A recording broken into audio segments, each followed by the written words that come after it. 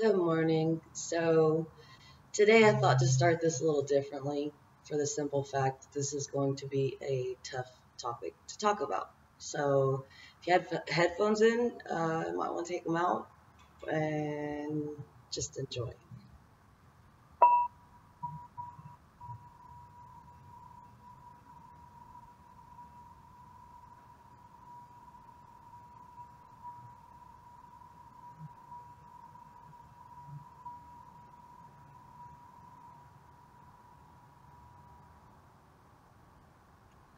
So sending you a lot of love and light and a little bit of healing on this journey because it is a tough one.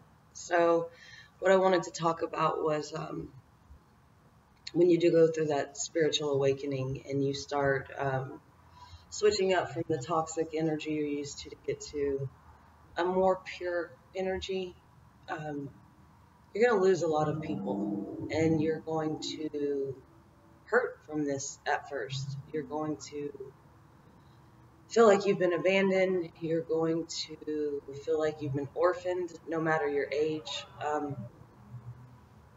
At this point, I haven't spoken to my family and my sister's probably a year. Excuse me. My parents since Father's Day, so I'm guessing that's around 6 months. I did reach out to my dad yesterday and we talked for a minute, but it's always like that shallow conversation. So, like I said, just know you're going to start losing a lot of people. And at first it's hard, but then it gets easier in the fact that now you are living your life, because what I had to let go of were karmic people. And it's hard to believe that our family can be our karmic partners or the people that really do not have our best intention at heart. So when it comes down to it, it's kind of pushing you, testing you. What are you willing to let go of to be able to expand in your life? Because most of us are used to playing it small. We don't want to upset people. We don't want to rock the boat. We don't want to be talked about. There's a lot of things that we do for a reason, and I think most of us have a hard time being honest with ourselves in the fact that we believe that we're empowered. We believe that we have the ability to make choices on our own. But when you look at the reality of the situation, you're making choices based off of how somebody else is going to react to what you're doing. And it's very important to understand that you can't choose how someone's going to react to what you're doing. Throat chakra is not happy today. But what you do have the ability to control is how you're going to react to somebody, how they're treating you. And when you can start owning your own emotions, not exploding because they left you out or they talked about you behind your back or backhanded compliment or just poked at you to get you to come up out of that character. Because believe me, the more you ascend on this journey, the more people will try to convince you that you're trash, that you aren't any better than them. And it's okay to believe you are, because we're not all the same. We're not all cut from the same cloth. We don't all make the same choices. We don't all treat people the same way. And I grew up hearing, do unto others as you would have them do unto you. And my entire life, I have been giving, caring, loving, kind, compassionate, accepting, just unconditional love, left and right. I didn't get that in return. And I kept telling myself, I'm not going to let somebody else's behavior dictate my behavior. I'm not going to let somebody else provoke me to become lesser than what I am. And I've lived that way for a long time. And instead of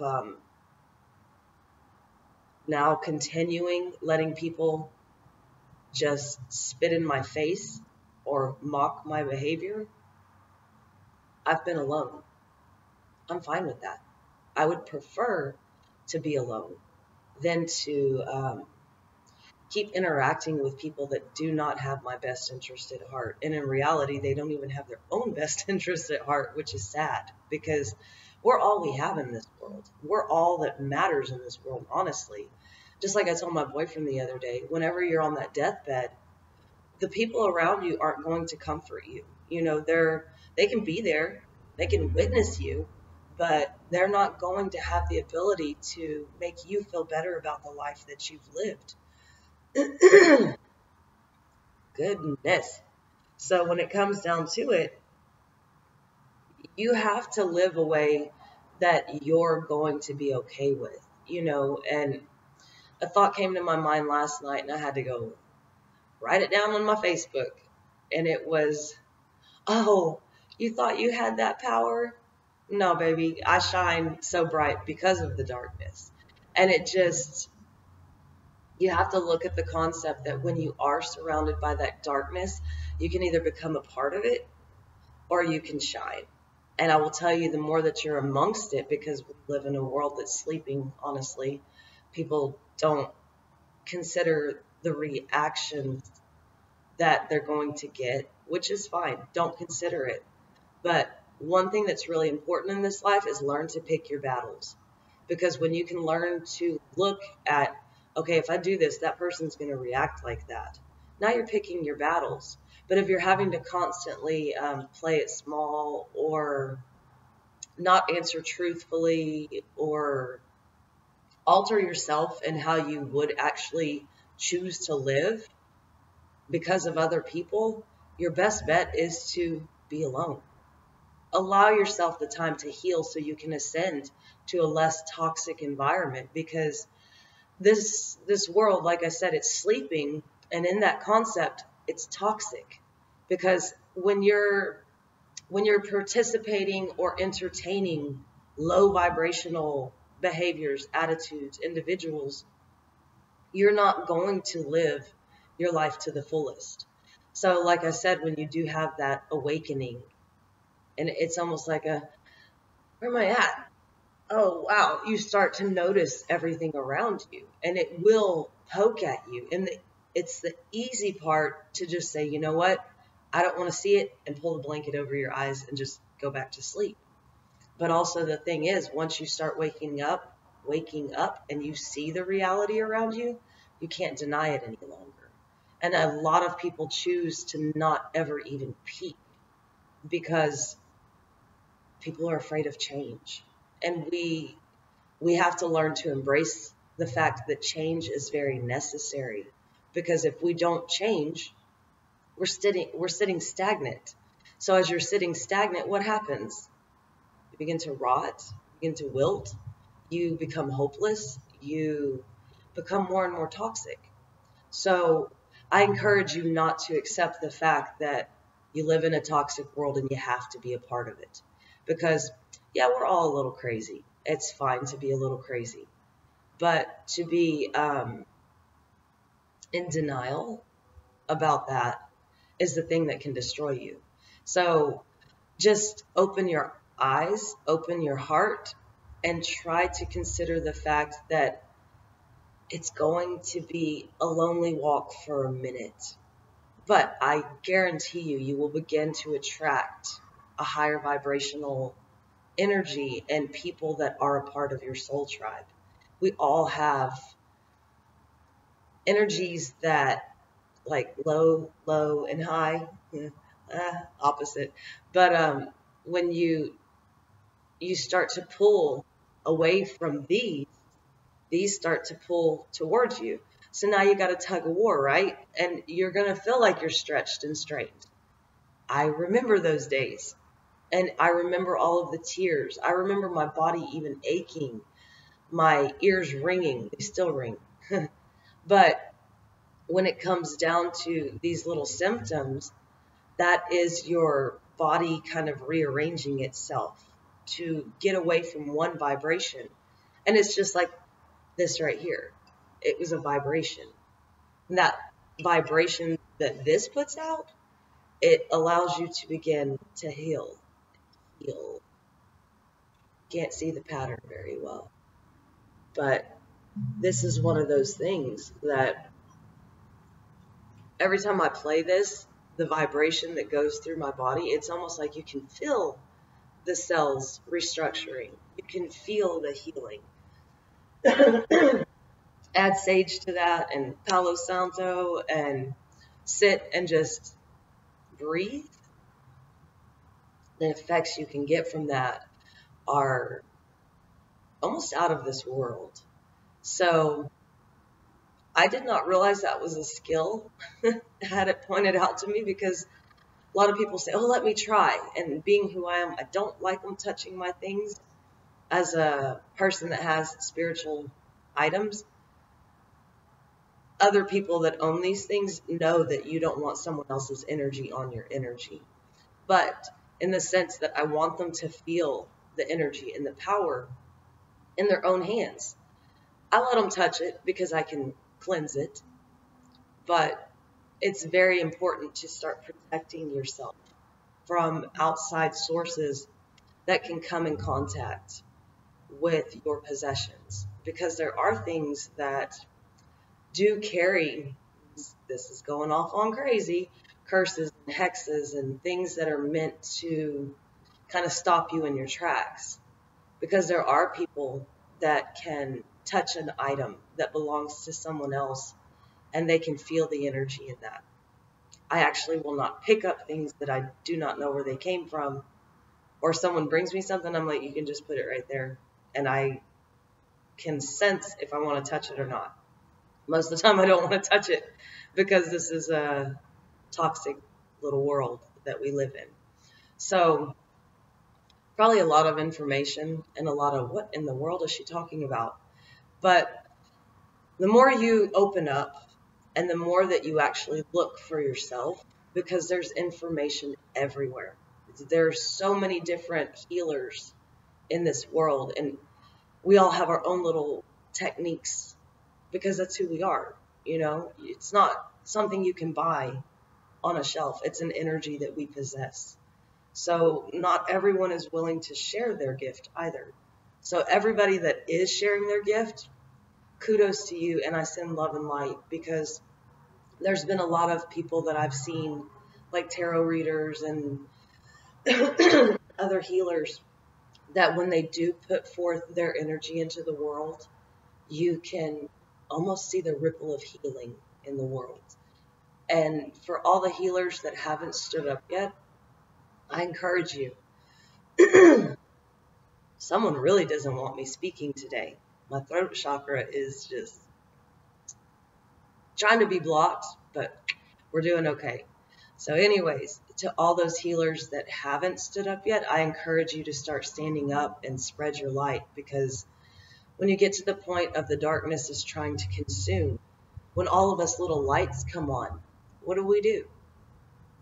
We shine the light on the toxicity. And that allows for people to start recognizing that change is needed. And I can guarantee you, change is happening before your very eyes. Nobody sees it. Because it's just like when the trumpet blows, only a few will hear the call.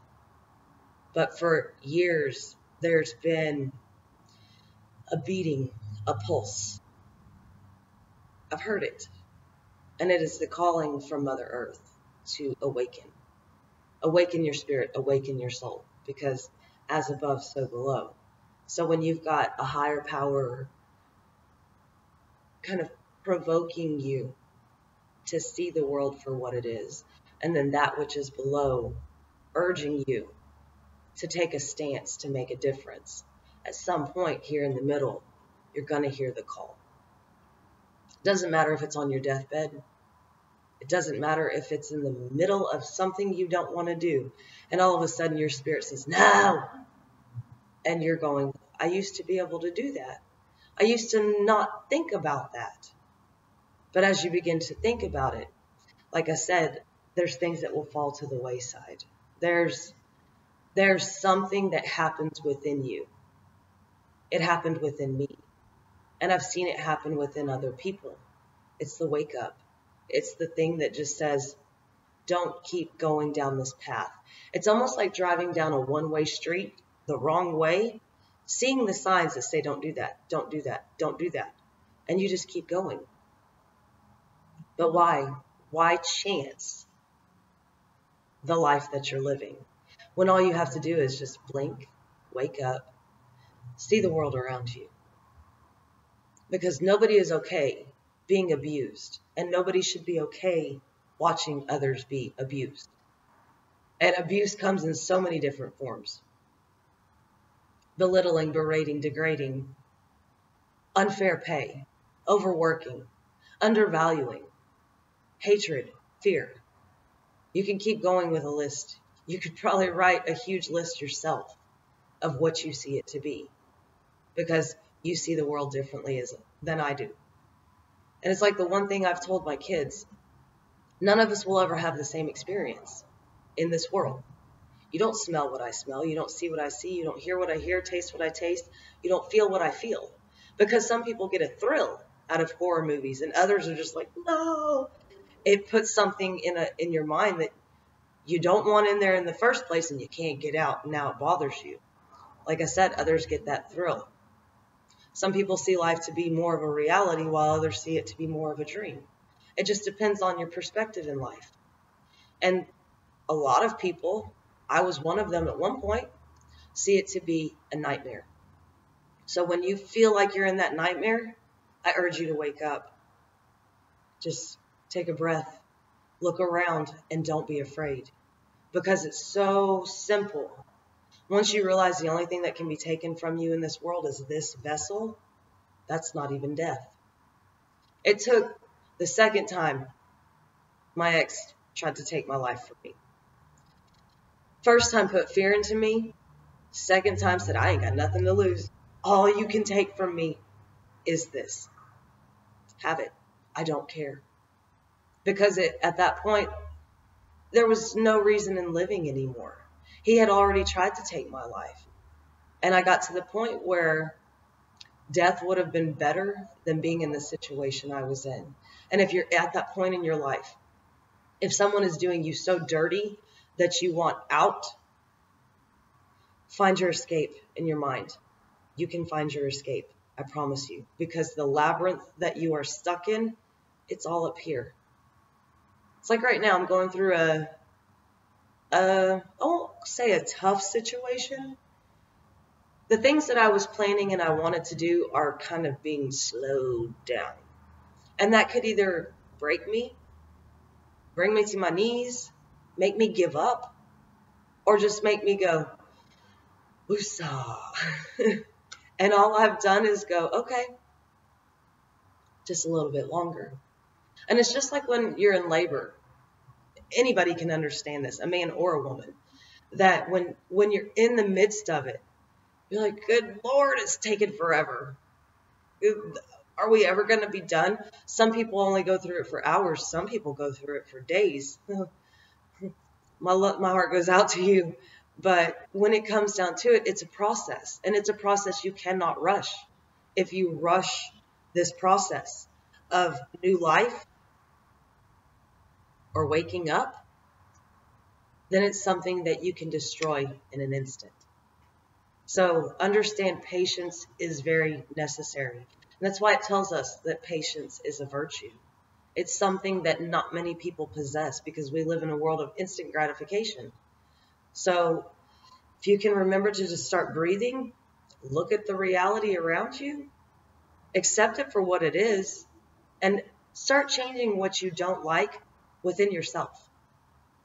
And I'm talking about the reflection of the world, what you see around you. Start changing within you. If you can't stand the fact that other people are working too hard, don't work so hard. If you can't stand the fact that people overeat, don't eat too much. Leave a little extra on your plate. If you can't stand the fact that people go to church, find your own way to praise and give thanks. There's a lot of things that we all have opinions about. And when it comes down to it, your opinion is your opinion. It is not a fact. There's nothing factual about the way you feel. It is all something that makes you comfortable. But the thing is, when you get comfortable, you get stagnant. And it goes back to that sitting, degrading, wilting, and not being prosperous. So just hopefully you get something out of what I said. And I'm going to end it on the same note that I came in. And sending you love and light. And just remember to give gratitude for everything in your life.